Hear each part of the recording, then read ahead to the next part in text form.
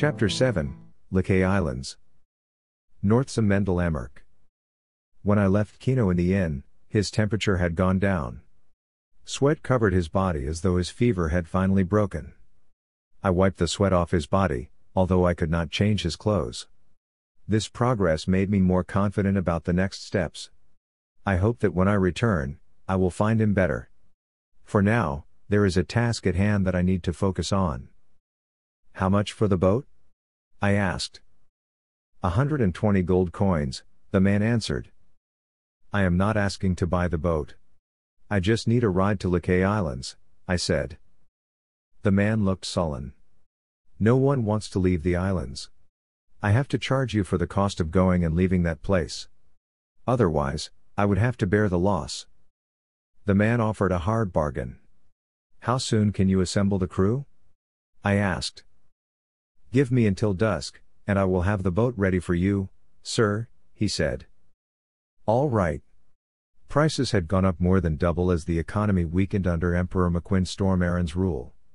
He was a ruthless ruler, changing so many regulations and implementing so many life-threatening policies. It was a good thing I was not in power to argue. After I handed half of the coins for payment, the man left without another word. I returned to the inn where I brought Kino. The barmaid glanced at me as I walked in. The tables in the dining area were filled with people, but nobody paid me any mind, for who would dare look twice at a beaten man with white hair and dressed like the rest of them? The stairs creaked not because of my weight but because it needed repair. I opened the door, and there was Kino, unmoving under the sheets. Boy, I said upon reaching him. Wake up. His eyes fluttered open but closed again. I sighed before going down to get water and shrubs for the fever.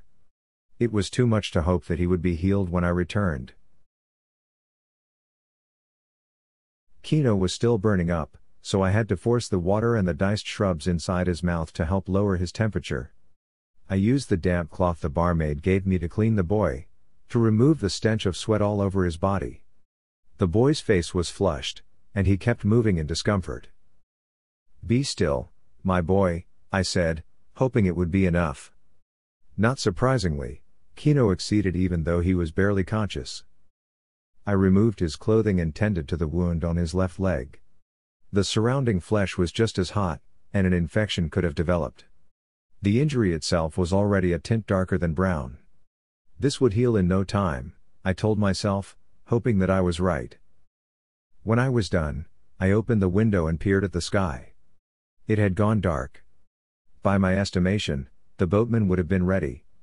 I gathered Kino in my arms and took my pack. It is time for this to be over. The road to the port was a pleasant 10-minute walk, and by the time I reached the wharf, the boat was ready. The man who was to be the captain of our journey was already providing instructions to the oarsmen. He lowered the plank to allow me to cross over when he saw me. The weather's fine, sir, he said. Our journey would be over 2 days. 3 the most, if the waves grow slightly angrier. Do you have enough food for all of us? I asked. Yes, sir. Everything you requested was gathered in the short hour that you acquired my services, the captain assured. Very well, I said. And the healer? At that, the boatman shook his head. Sadly, there was no one to be found, he said. Everyone has been called to the Kanelan Palace to journey. Those who rejected the invitation were publicly executed and their families branded as traitors. Kino stirred in my arms. I wanted to put him down on the bunk. The boy had gotten heavy, and I was an old man. I knew my limits. It's all right, I said. Take us where we can sleep for the night. The boatman turned and walked ahead of me. He had taken my pack and swung it over his left shoulder. There is only one room, and the roof is low. But this would keep your boy protected from the cold of the night. He swung a slightly ajar door open at the end of the deck, adjacent to the captain's room. I peered in and was met by the musky whiff of wood drenched in seawater. The man wasn't kidding when he said the roof was low. There was also very little space. I only took a step, and the edge of the bed was already touching my knees. I put Kino down and sat on the edge of the bed. The boatman left the door ajar. After a few minutes, he peered inside, his face a mask of determination. "We will leave in 5 minutes," he said. Without waiting for my response, he vanished just as quickly.